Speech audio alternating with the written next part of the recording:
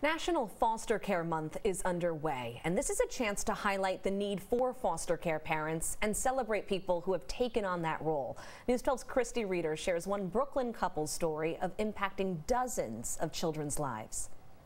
When you first get your first couple of kids, wow, that's a very big experience. Yeah, that's a very big experience, and it makes you feel good. And for over 25 years, Wanda Alvarez and Herman Cruz have continued that experience to nurture and love children. For the last 5 years, they've been working with Rising Ground, a partner of the Administration for Children's Services. During that time, they have fostered over 10 children, and they currently have a 7-year-old child that's in their care now. And during Foster Care Month, this Crown Heights couple is getting a shout out. This particular year, we are honoring Ms. Alvarez and Mr. Cruz as being our foster parents of the year at Rising Ground. And so, again, congratulations to the two of them. Thank you so much. The work isn't always easy. Sometimes they're crying because they're missing the mom, and that's when we come, sit down, reading a book, telling stories. But that love they give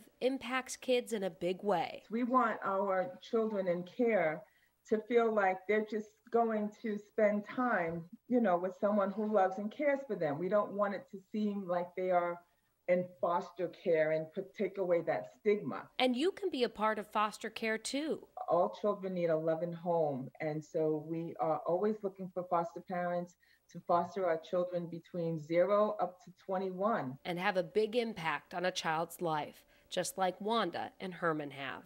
Christy Reeder, News 12. Incredible job by them, Christy. Thank you.